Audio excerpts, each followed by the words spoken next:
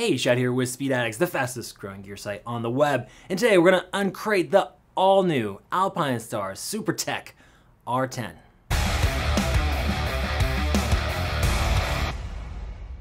What's up, Speed Addicts fam? Oh boy, we got a heater for you today, finally. Yeah, you, average Joe, you can buy an Alpinestars Supertech R10. Their all-new flagship. It's really their only street helmet now available for sale at Speed Addicts, and we're going to tell you all about this helmet today. But before we do that, we got a couple asks. Number one, subscribe. Be up to date, educated, get the first look on all the latest gear coming into the power sports space. Just click that button and we'll do the rest. We'll make sure you're making excellent buying decisions here at speedaddicts.com. Also, while we're talking about shopping, the way you can support us here at Speed Addicts is by shopping with us. There's a link in the description below. They'll take you right over to the complete selection of the all-new Alpinestars Supertech R8. Ain't it pretty? At speedaddicts.com. When you shop with Speed Addicts, you're going to get no-cost returns. You're going to get our unwavering respect and appreciation. It's really what keeps the lights on over here, so thank you for your support. Okay, top-tier racing helmet. We've seen it in MotoGP. There's actually been a few examples that were shipped last year. They came out with a very small direct batch. I think it was a few hundred helmets or something like that. So Alpinestars knows how to create that hype and trickle things out just a little bit and build that demand. And they've done that here with the Supertech R10. We've definitely been waiting for a long time to get our hands on this helmet and tell you all about it. Is it going to live up to the hype? Is it worth over $1,000 in some cases? Well, you can be the judge after we give you all of the details here, and you can expect us to do a shootout at the track with our team test pilot in a separate video coming very soon. We can't wait to put this helmet up against the Shoei X15, so we're just going to tease that right here. That should be out in a few weeks. Okay, the R10. Alpinestars, an Italian brand that is synonymous with power sports, especially when it comes to high-performance street gear. I mean, they are, for all intents and purposes, the #1 leather sport jacket in the world. Gloves, boots, you name it. Now, over the last few years, they've gotten into the motocross game. They're on all the top racers at this point, from head to toe now, with helmets and motocross apparel. I say helmets, though, because that was their first foray into head protection, where their motocross helmets are the last handful of years. They've figured that out, and they're moving on to high-performance street helmets, or this is really a racing helmet, but it can absolutely be worn on the street. And it is a more aggressive helmet in terms of the angle and the riding position. So it's not necessarily something you're going to want on the V-Twin, but for sport bike riders, aggressive street riding or track day racing, that's who this is targeted at. So that was a long preamble. Let's talk about the price tag. Shad, you're really kind of hiding the ball here. $999 for the solids, which is the black in front of me. This is a gloss black carbon finish with a matte exterior or rear panel here. So it's kind of like a two-tone solid gloss. And then the white. There's also a white, and those are both going to be $999. So yes, $1,000 helmet for you. But wait, it gets better. You want graphics? Oh, that's going to cost you an extra $200. That's right. 20% premium for the graphics package, which hurts. I'm not going to lie to you. That is a huge premium for graphics, but they're going to try to make it up to you by giving you a few extra goodies when you step up to the graphics. They're going to give you an additional diffuser. So you notice this is the race diffuser. We're going to go over this in more detail. And when you buy the graphics, you get the race diffuser installed, and then they're going to give you the shorter road style diffuser in the box so you can switch back and forth. They're also going to give you a deluxe carrying bag when you buy one of their graphics helmets. This is the team graphic. They're going to give you a premium carry bag, the extra diffuser, but otherwise the helmets are the same materials and all the same features, weight, etc. Okay? So a few extra goodies plus graphics can get you for an extra $2. Yes, helmets have a comma in the price tag now if you want the best ones. That's just how it's going. Everything's getting more expensive. I don't know what to tell you, but I will say this thing is checking off every single box. They were relentless. There's hardly a stone unturned here. Now let's get into it. The shell construction on all of the helmets is going to be a multi-layer shell that is 3K carbon on the exterior. Then it's a different kind of higher density carbon underneath that. Then they move to aramid fiber and finally glass. Using those multi-layers is going to allow them to fine-tune the shell for the right amount of rigidity in the right places, as opposed to going with just a straight carbon fiber shell, which sounds cool and light, but in reality, carbon fiber on its own can be too rigid and put unnecessary forces into your gray matter that you don't want to happen. So they've gone with the multi-layer shell, which is what most of the top-tier racing helmets are made out of these days. The weight, 3 pounds 7 ounces. Now, there are lighter full-face helmets out there, but typically not ones that are going to pass DOT, ECE 2206, that is the new standard, and yes, FIM. It comes with the FIM homologation. The hologram is on the chin strap. We'll show you that later. So all the big homologations are being checked off here. And in terms of weight, usually when it comes to the top flight GP helmets, something like this, one of its near peers, that kind of 3.5 pound mark is where they're coming in at, not closer to that 3 pound mark. And some of that is because of the aero work. We have fins hanging off the side.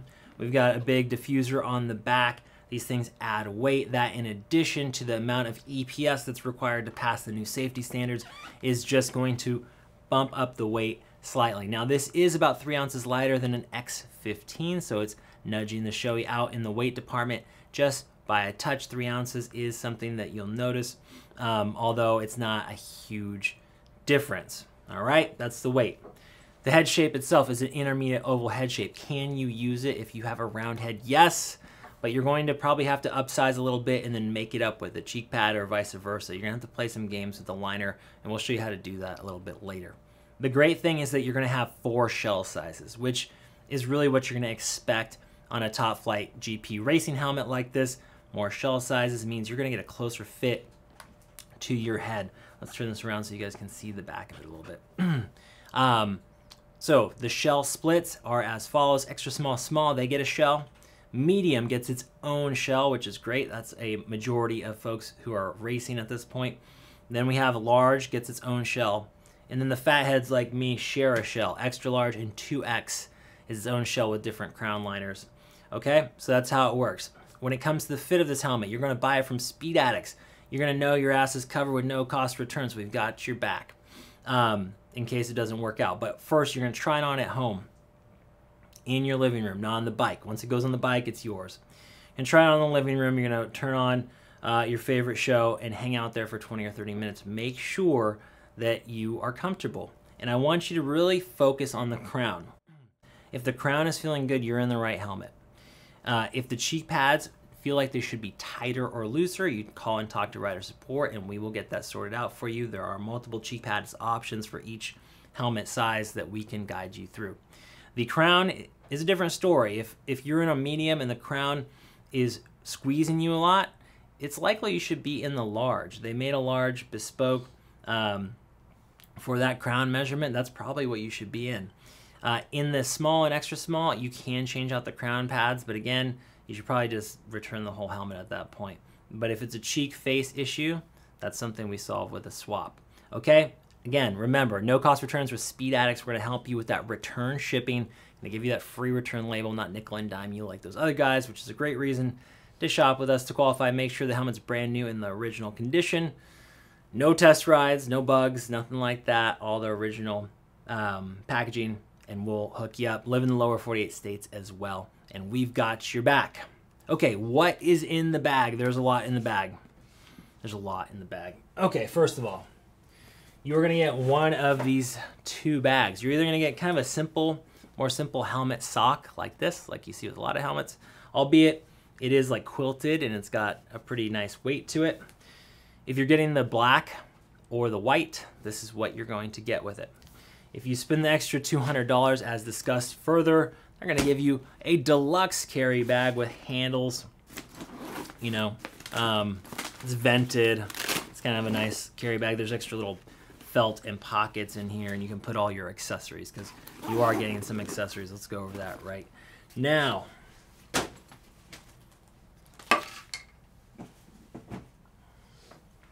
Okay, first of all, if you go with the graphic package, you're going to get the longer race diffuser installed on the helmet, but they're also going to give you the road version, which looks like the one on the black helmet.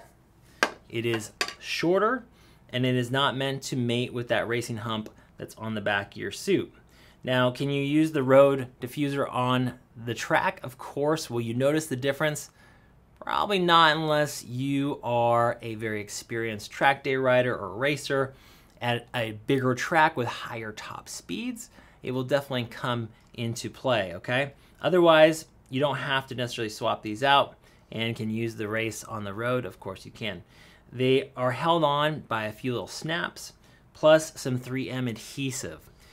So you can't always be going back and forth. You're going to be likely to break a tab. You're going to have to replace the adhesive strips. So you kind of want to get the one you want in place. Probably not fool around with that too much. You can buy the longer racing version for the solid helmets if you want to do that. That is going to be sold separately. Okay, also in the box, you're going to get a set of tear-off film. You notice that the shields are all tear-off prepped. So if you're going to be at the track, that tire bug debris that's going to kick up onto your visor, if you have tear-off films, just like motocross, you can rip those and get a new view there, so to speak. Pinlock insert. They're going to give you a pinlock insert inside the box. No matter which version you get, you're going to get the pinlock insert. Pinlock insert installs on the inside of the face shield. It's going to create a dual pane system to reduce or mitigate fog. You're going to get one of these inserts, but you're going to get two shields. You're going to get both the smoke and the clear on both the graphic and the solid. So no matter which version you pick, spending $1,000 or spending $1,200, you're going to get the smoke and the clear and one pinlock insert. Now what that means is if you're going to go back and forth between clear and smoke, you're probably going to want to buy an extra pinlock insert if fog is an issue for you, because they're not giving you two of these. Can you move them between the shields? Yes, you can. It's not that big of a deal. But just for convenience sake, you might want to spend the money and get a second one.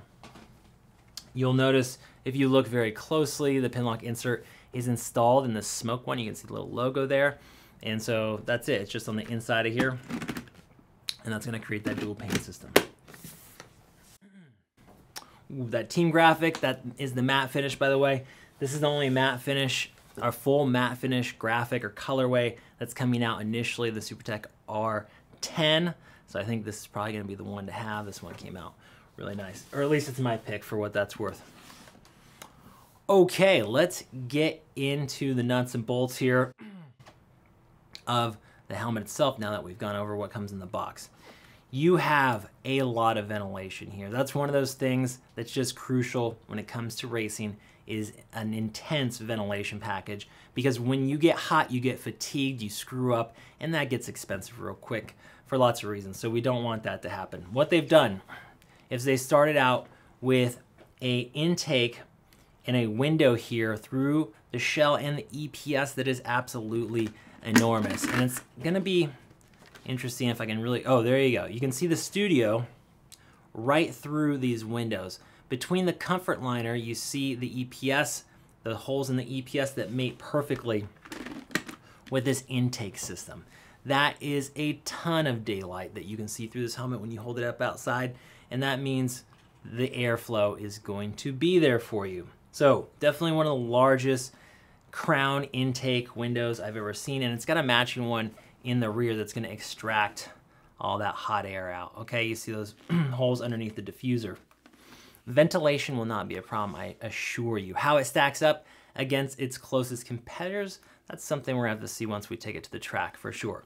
Now down low in the chin bar, you do have two different side vents to pull air in through the helmet. It's going to direct it up into the forehead, and then it's going to go ahead and pull the hot air out the back. But as the airflow pattern, it's also going to put some of that air onto the face shield to keep you clear. Now these do open and close. If that's not enough air coming through the chin bar, you're going to remove the plug. Yeah, there's a plug. I know the Pista has these little plugs too. It's like a racing thing to not have a switch. I don't know if they're trying to save weight or space or what, but you have a plug. If you want more max airflow, remove the plug. You'll be sure to lose this quickly. But hey, if you're at the track, you usually want to stay cool. You probably won't want to put that back in. Should I put it back in? Let's put it back in before I lose it.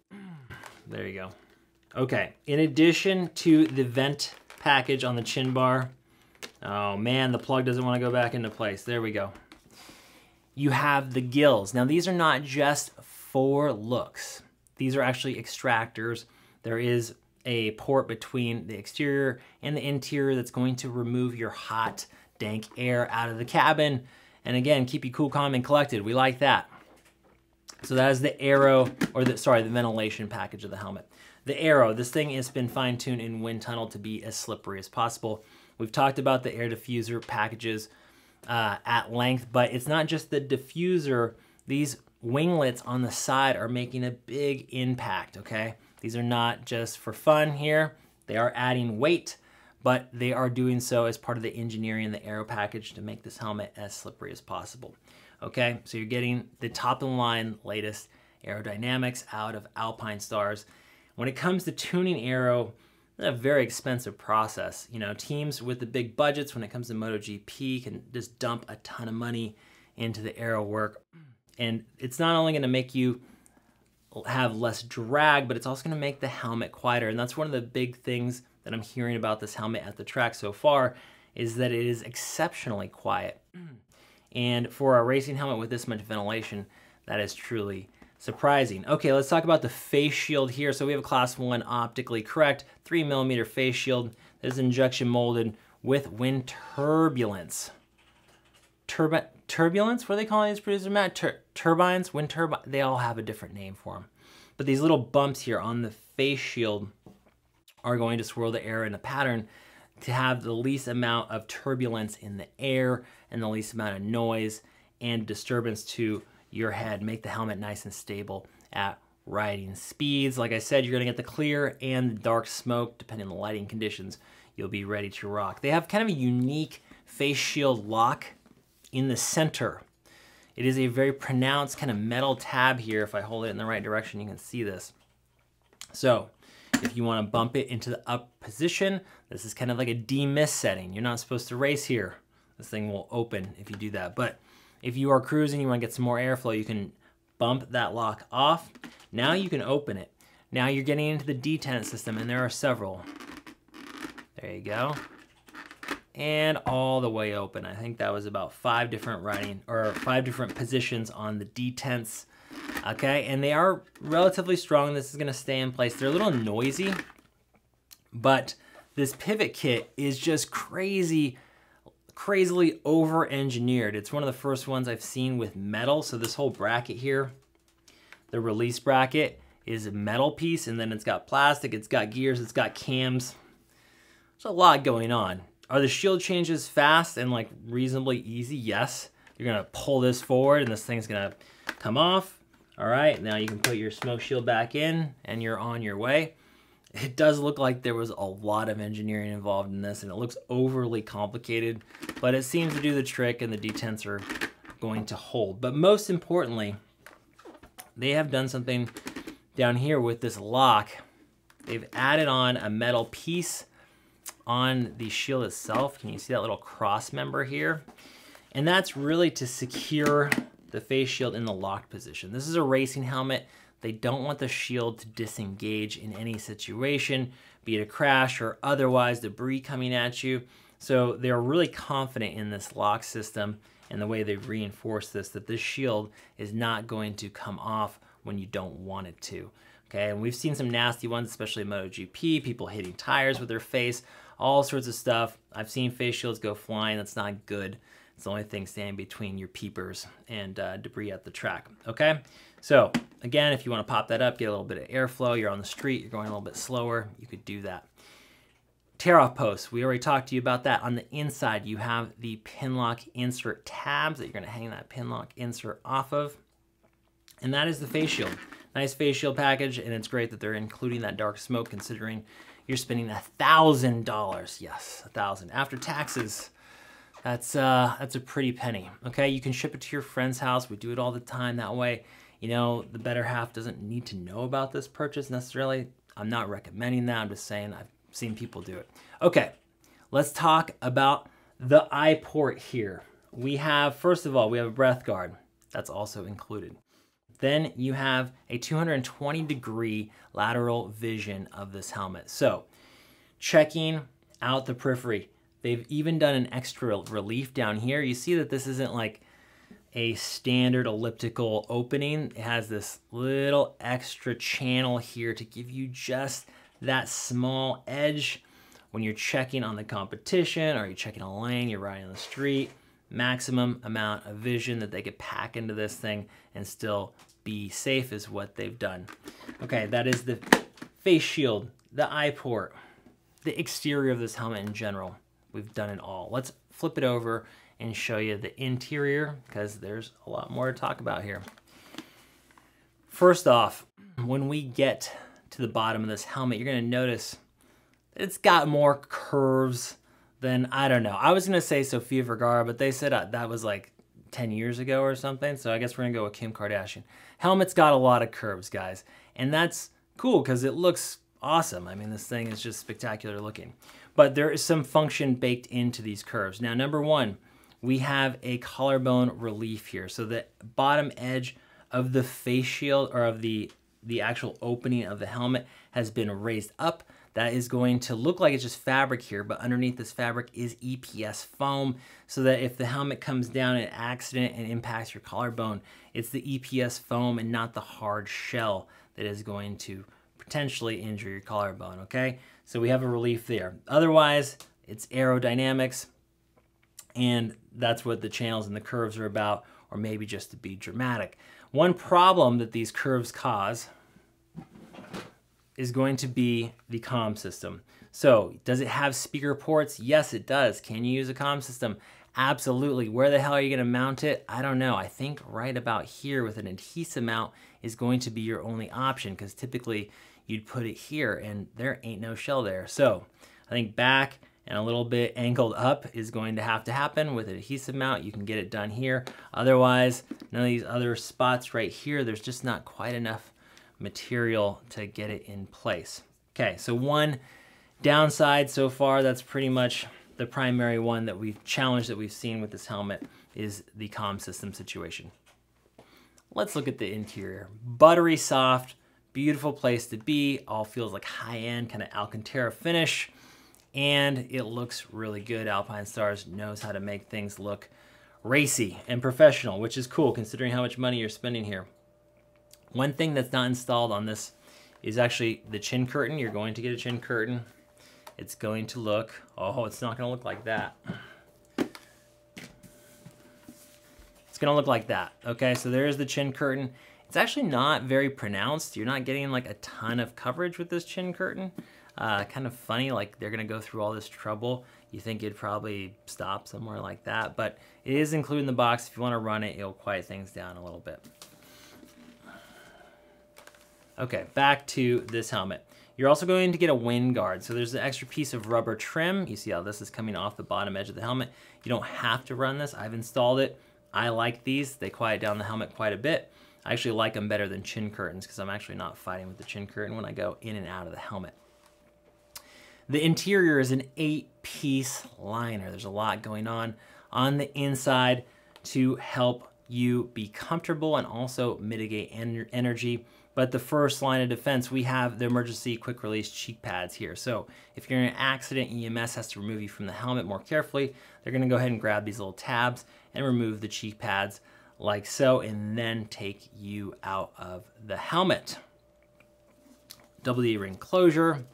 And this helmet is also ready for a hydration system. You're gonna plumb in the hydration through right here, and it's gonna come in through that cheek pad, so you're gonna just put your hose right through there. You do get a little bit of extra reflection right there, so you get more visibility. Let's go ahead and remove these cheek pads out of the way. Everything's antimicrobial, of course, washable, serviceable, and relatively easy in terms of we've already broken this helmet down as we do when we're learning about a new product. And I will say that the liner and the cheek pads all go back together quite a bit easier than a lot of the helmets I've been working on lately. So that is nice. So this is a 30mm cheek pad that's coming stock in the medium. There are different size cheek pads, like I said, if you want your cheek pads to fit thicker or thinner after you get your R10, talk to our team.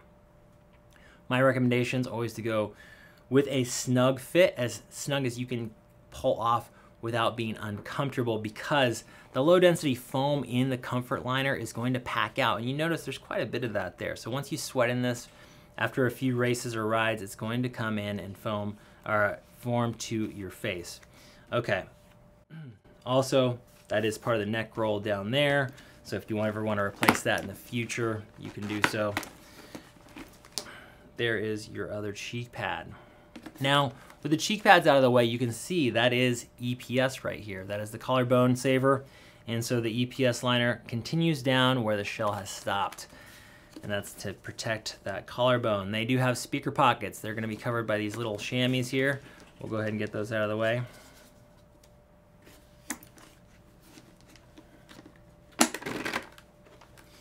Okay, now if you want to remove the rest of the headliner, you're going to go ahead and pull that out.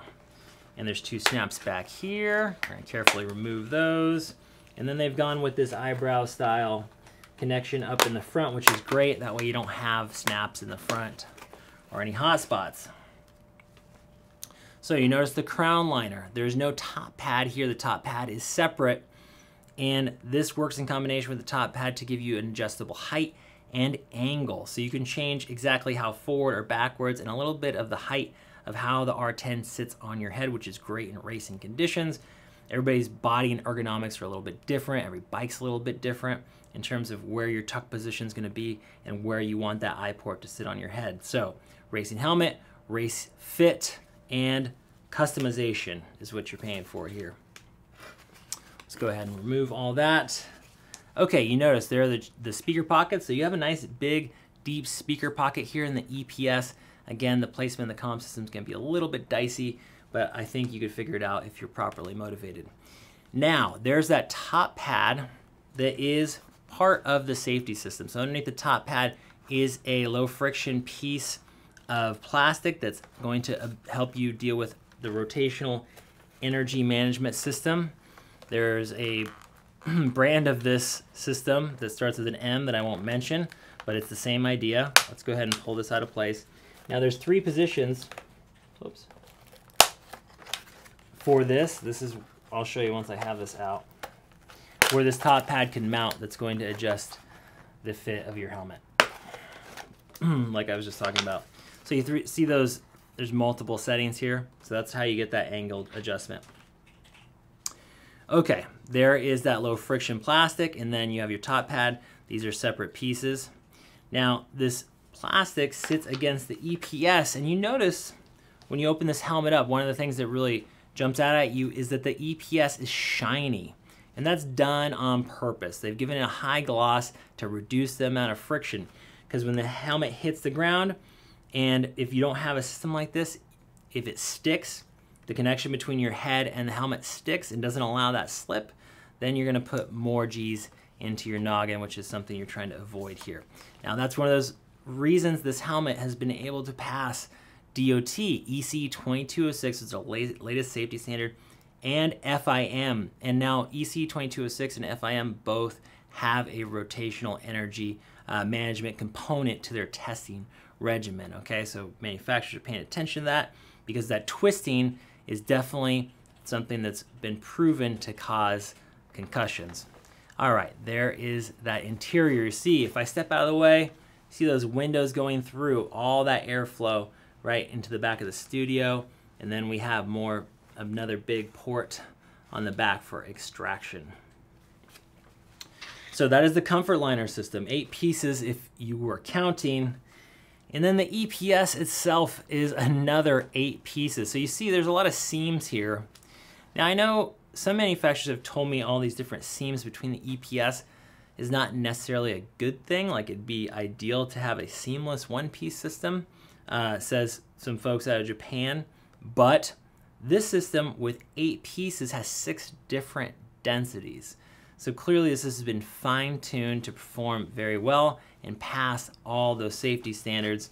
So it seems like they know what they're up to there. There's that FIM hologram for that homologation. So this helmet is ready to race virtually anywhere in the world. Now, one criticism I do have is that considering how much tech and the feature set packed into this R10, which is virtually unparalleled out there today, they're gonna give you a 1-year warranty. So I'm not sure if they're gonna budge on that. Something tells me that if there's something reasonable that comes up, they'll probably take care of you considering how much you're spending here. But some of the competitors in the space have warranties that are going 5 years. And that's just something I'd want to see when I'm going to invest this sort of scratch. It's one thing that makes me a little bit nervous. Otherwise, virtually anything you could think of that you want from the track and you would like to have must-have list for a racing helmet, it's here in the Supertech R10. Stay tuned. We're going to take it to the track, put it up against the X15 soon. Hope you'll watch that with us. If you still have questions, you're curious about the sizing or anything about these helmets, go talk to our rider support team. They are there to help you out over the phone, emails, or live chats. That's it for today. We'll see you next time to find out what's in the crate.